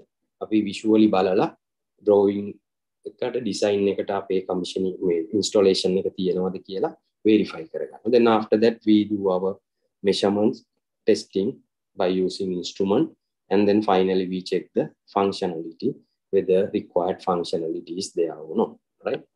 A visual inspection එකේදී අපි මේ වගේ chart එකකින් බලනවා erection method is done according to what we planned. Then conductor termination is done properly, right? Tightness is there. Then identification is there, right? The color code, whether we have followed brown, black, gray, the color code correctly. Then cable, whether we have installed the cable, correct size of the cable and correct combination, 4-core, single core, aluminium, copper conductors based on the design, right? We need to verify. Then cable size, specification, right? So the building is properly sealed or not, right? Cable open. These things we go to the site, testing and commissioning team, and verify visually whether it is done or not, right? Then we have to put warning signs, warning stickers for panel boards and other things, right? Unauthorized access, we should prohibit it, right? In certain areas. So that warning, tag out should be there. Diagrams, everything. We check whether those are there or not, whether the real protective devices are installed, RCDs are installed or not. We checked during this phase, right? Then after that, we start, if everything is okay, if there is any issue, then we correct it. If everything is okay, then we start testing by using equipment, right? First test is, the testing can be divided into two parts, right? First set of testing we do when the system is in dead condition, before energize. This test has to be done. Then after pass this test, we can energize the system and do the rest of the testing, right? First test is a continuity test. That when we install cable, if you have seen big projects, right? There are so many cables run in cable tray. So sometimes the cable which should go for motor 1 might go to motor 2, right? So we need to check whether it is properly done to the right equipment from the panel, right? So this is the way we just loop a known cable at the panel end, and we check the same cable whether the continuity is there. If we get zero resistance, that means the cable is correct. If we do not get the zero resistance here, that means this is not the cable what we shorted. That means it has gone to another wrong equipment, right? This has to be verified first. Then after that, next method is insulation resistance. When we install cable, so many cable, when we pull cable here and there, insulation might be damaged.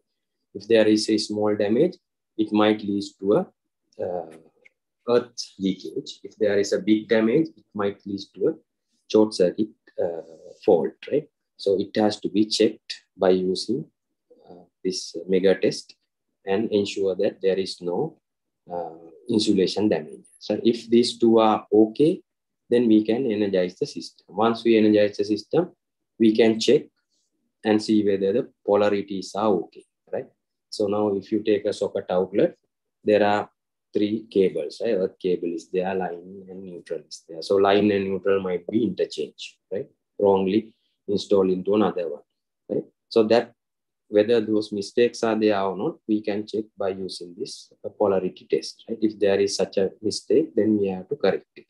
Then we calculated short circuit level, right? Short circuit value when we design, okay, MDB level, this should be the short circuit value, SDB level, this should be the short circuit level, likewise. So now by using this instrument, we can find out what is the loop impedance, right? Now loop impedance we calculated.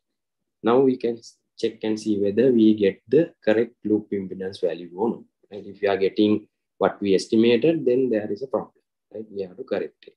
And there are instruments, we can straight away calculate the short circuit level as well. Now it's in certain level, each level, we calculated the short circuit level, transformer level 25K, then MDB level 15K, SDB level 10K.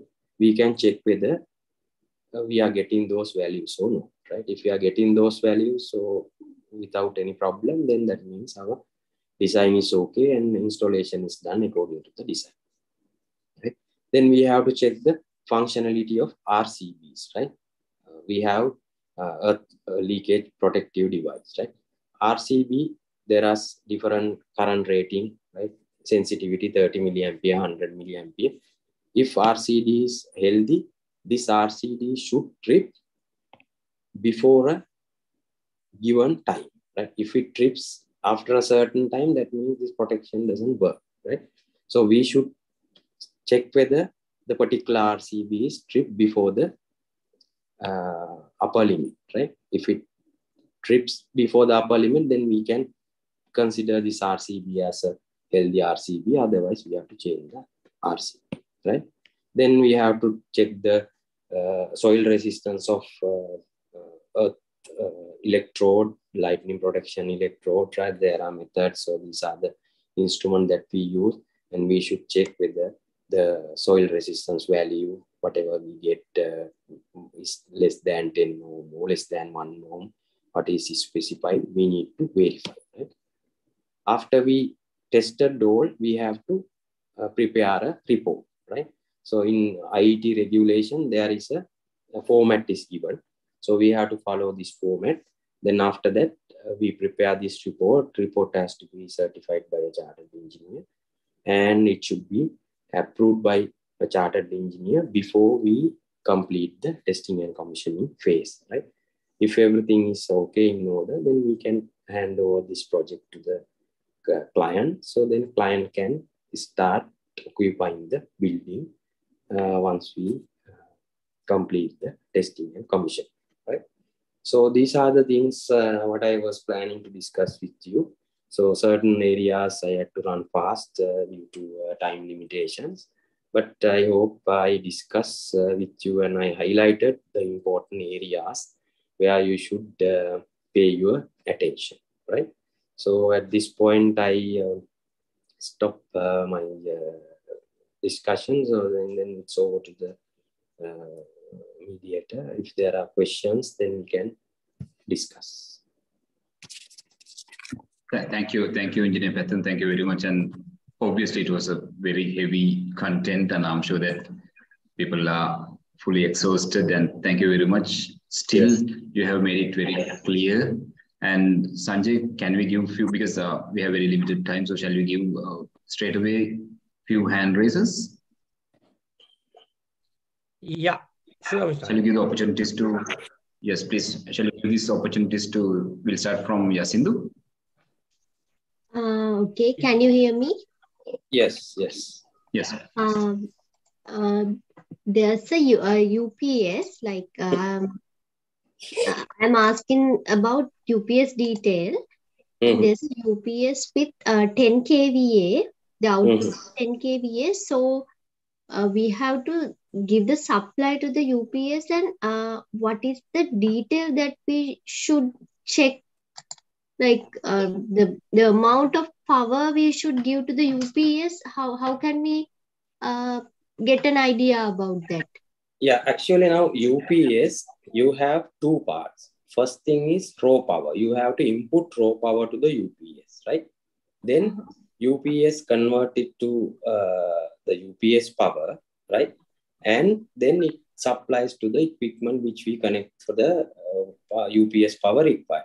First, you have to do an estimation and calculate what is the UPS power required. Now, if you are telling that it is 10 kVA, let's say you have a set of computers, and if you multiply this, calculate the demand of these computers by using, again, the same thing you have to follow here, diversity factors and others. If you arrive, the UPS, required UPS is 10 kVA, then you have to select a 10 kVA UPS first, right? So the UPS capacity is 10 kVA. That is one thing. Then next thing is you have to decide what is the backup time. When there is a power failure, you have to have a battery to back up. No?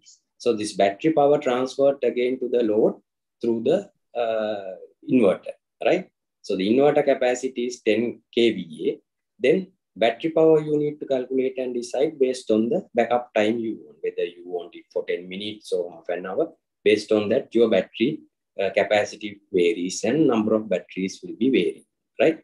Then after that, you have 10 kVA UPS. That means you have to supply through your raw power 10 kVA. For that, you have to have a 10 kVA setup, right? 10 kVA means roughly it's about like, less than 20 ampere. It's about 16, 17 ampere. So then you need about 20 ampere input breaker to provide raw power for that. So that is how you should calculate the UPS system. Battery backup time varies. Actually, battery capacity varies depending on the number of minutes or duration you want to back up. All right. Thank you. Okay, Farik Ahmed. Shall we go, Farik Ahmed? Please make your questions very briefly. And Shehan? Hello. Hope I'm audible. Yeah.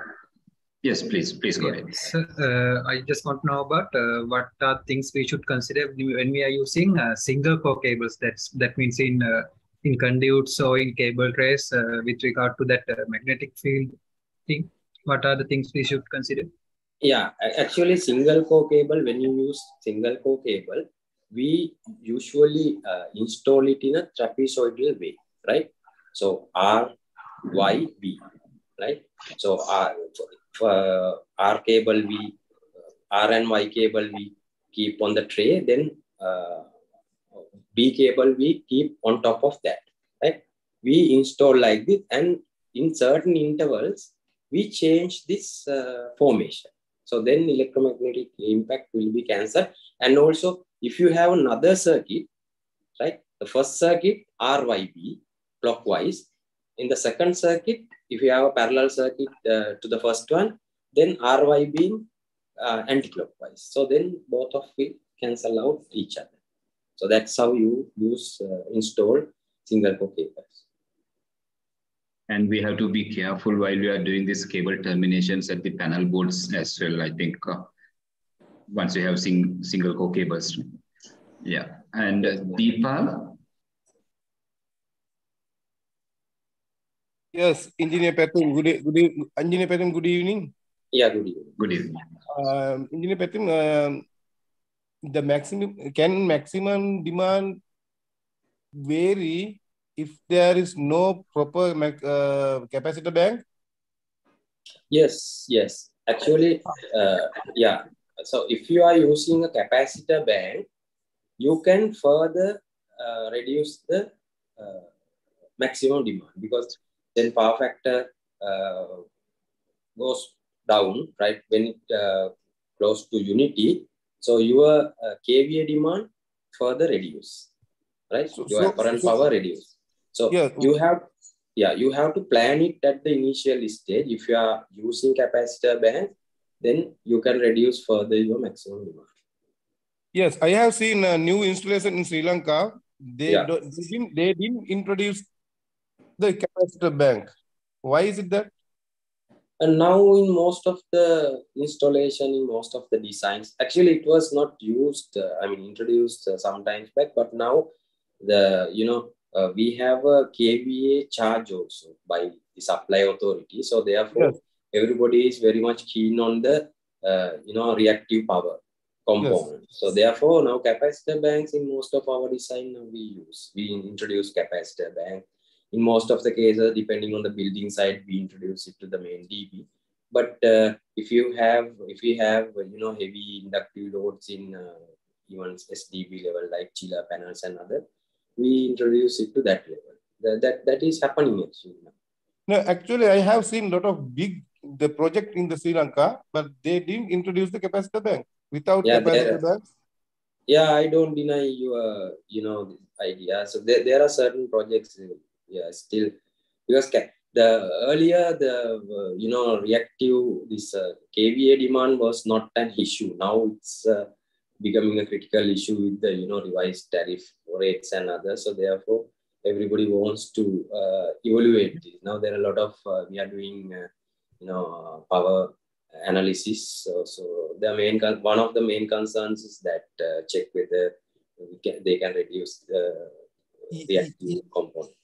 Yes, my question is why the new installation, new project did not introduce the capacitor bank? Because we very much consider the kVA now. Yeah, now actually we are introducing. It's happening. It's up to the client. It's up to the client. Yeah, it's up to the client to take the decision. So shall we move to Chaturanga Kannandra? Chaturanga. Hi. Can you hear me, right? Yes. Yeah. Yeah, Mr. Batma, I got two questions. One is about the voltage drop criteria given in the standard. When you said for your own transformer, we can go for higher rating. Does that mean only having a transformer supplied by the client, or say for a particular like 800 kVA, you request and get a transformer, like CB set up a transformer for you, but still they can use it for other places as well. In that case, can we go for these 5%, 8%, or do we have to stay with the 2%, 3%, 5% margin? That is one question. And all right, okay. Yeah, let me answer your first question. All right. Okay. Right. Okay. So actually now in local context, if it is less than 1,000, transformer will be definitely supplied by CE, right? Supply authority. So in that case, we don't know actually what is the voltage drop at transformer, right? Because we don't have a control. So that's why specific standard says try to keep a very narrow margin for the voltage drop. Because if there is already a voltage drop at transformer level, let's say 1%, 2% voltage drop at transformer level, then if we try to use a bigger margin to that one, then we don't get the desired, correct voltage at the terminal end, the final equipment level. But if you have your own transformers, if it is more than 1,000, then transformer installation also done by the client. So then you can change by changing the tapping, right? Tapping of the transformer, you can make sure that at the transformer voltage is, you can adjust the voltage and you can make it to 0 voltage drop. So then standard allows, okay, since you know it very well, go another 2% or 1% more because of that. Okay. Chaturang had another question. Yes, and about the testing of the earth loop impedance in a TT system, how can you test the earth loop? I mean, entire earth loop impedance? No, in TT system also it continues through the ground, so you can check at any point by connecting the instrument. But in TT system, the upper limits are given. If it is more than the limit specified, so it was there in my presentation as the values. So if it is more than the value, then you have to check the earth and you have to discuss with the supply authority also, because it matters your earth and their neutral earthing also. If it exceeds the limit, acceptable limits, then definitely you have to discuss with it and take an action to reduce the value. Otherwise, this protection function will not activate. Thank you. Thank you. DLTM Disanayaga. Sir, good evening. Sir, I have two questions. One is when we are doing lighting design, present scenario, we are most of the time we are using LED light fittings, but it's okay when we are doing lighting design by using the Lilac Evo, another software, lighting software. But in Lumen methods, present day we cannot find the utilization coefficients. Because lighting catalogs, they are not directly provide the utilization coefficient charts. So how we can find the utilization coefficient? Is there any relation between? So actually utilization factor you can calculate by calculating the room index, and you have to use the catalog values, and in most of the catalogs they provide. Even LED, actually, if you use a reputed brand, they provide this table, room index against, reflectance index.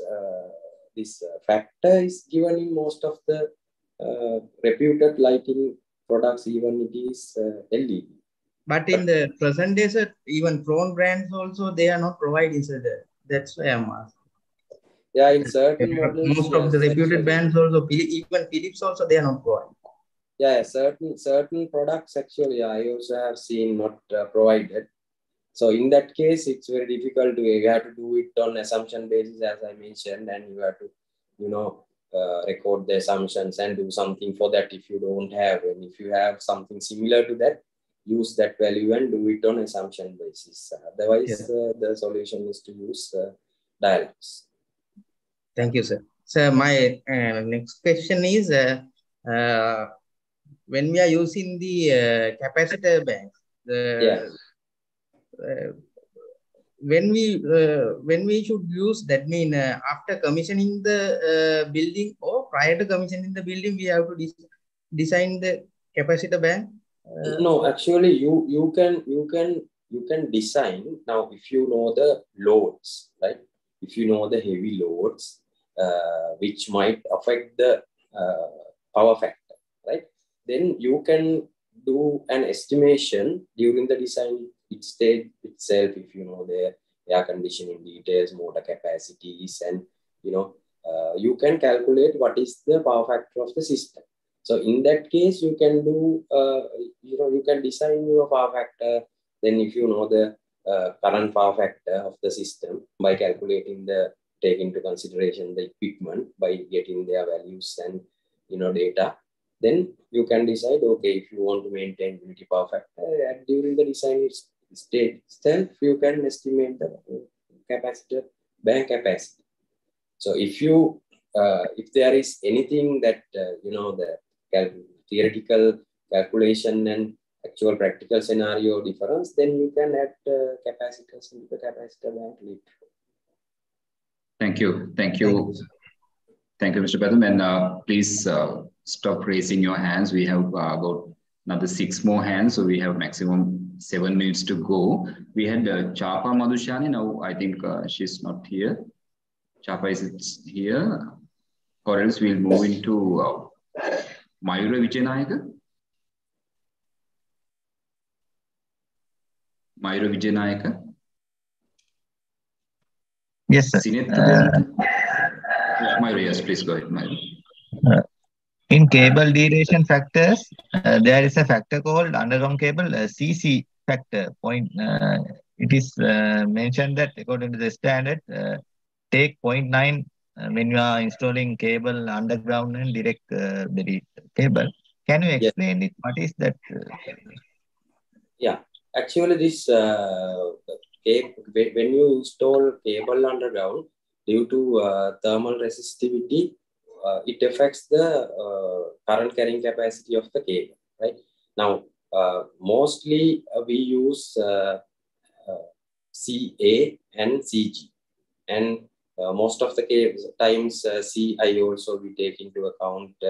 And when you install underground cables, due to this thermal resistivity, it affects the current carrying capacity. In that case, if you go further deeper and deeper, you have to take into consideration this factor as well.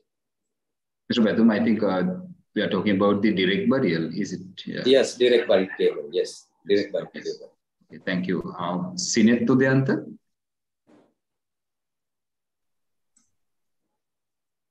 Sinet Tudyanta, you're muted.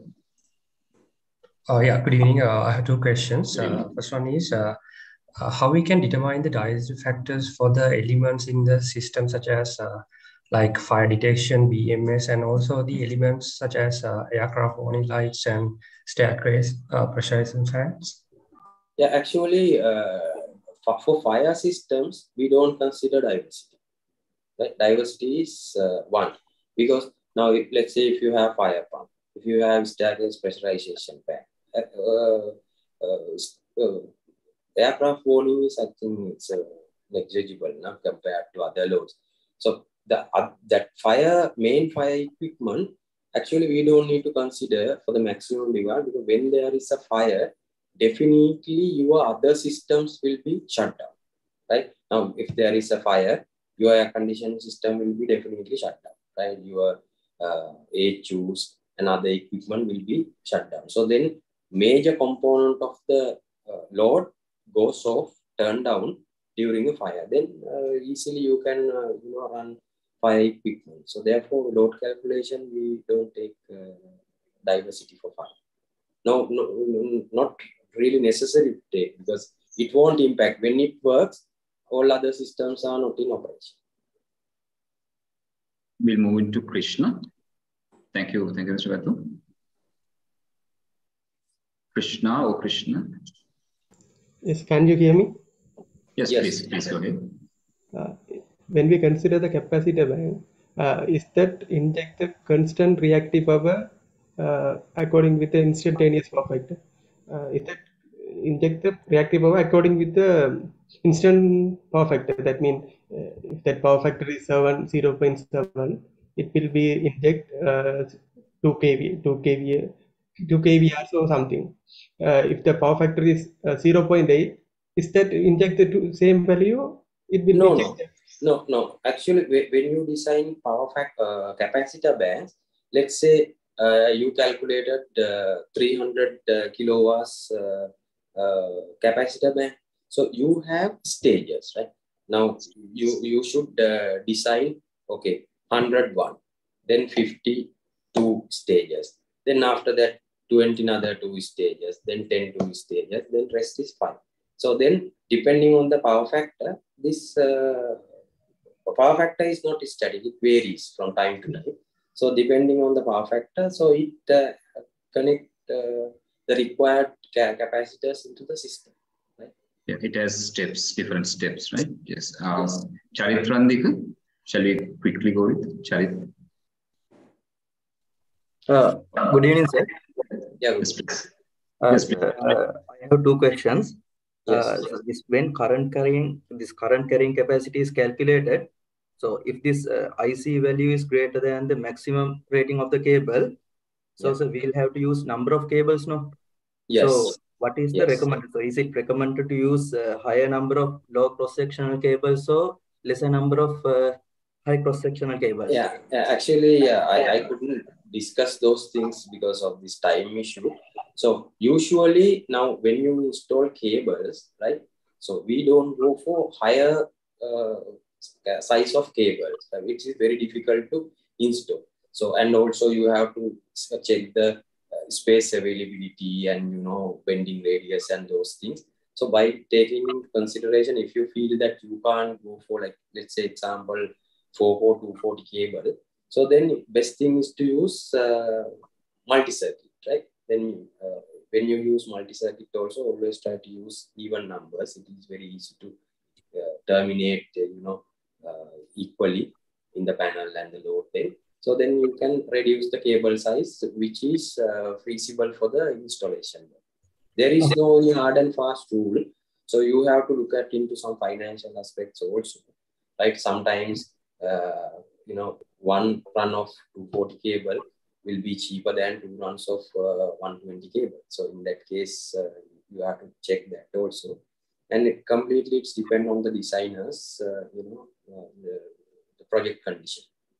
Yeah, okay, sir. Thank you, sir. And when we calculate voltage drop, then so we'll have to divide the value from number of cables, no? Yes, definitely. Yes. Right. Okay, thank you very much, sir. Yeah.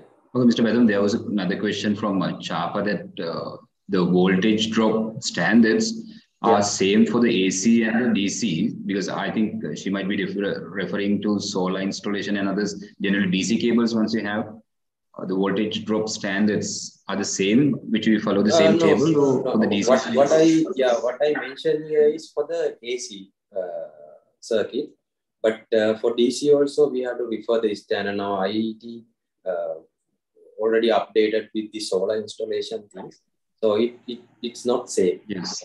This is Chapa. Yes. Yes. It's not for the solar installation. It's like I'm doing substation projects for.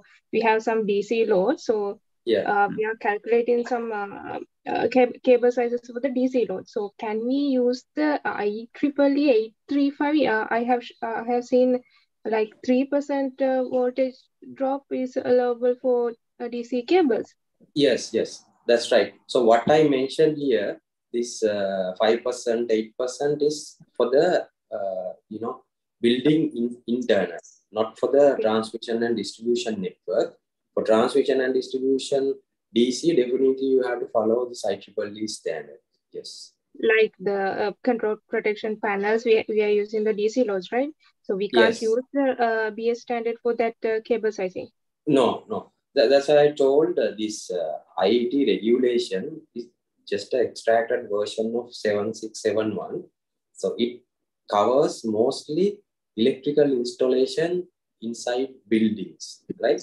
So that's why I mentioned other standard as well, IEEE, IEC, NEC, right, NEMA. So those standards we have to follow for that cases, which doesn't cover by this IET or BS 767.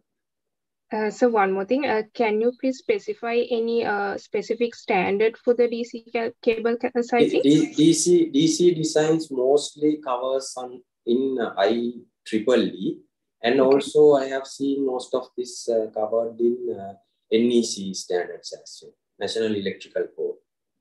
Okay, sir. Okay, thank you very much. Ladies and gentlemen, we highly apologize because we are now almost 9:47 and even our Zoom platform expires very soon. Therefore, apologetically, we cannot move ahead with many more questions. Your all questions you can simply put in a WhatsApp message so we can compile them together and send it to Engineer Pathum so we'll get the responses and we can share those responses in our WhatsApp groups. I'm sure that almost all of you are compiled to WhatsApp groups and you are a member of those WhatsApp groups.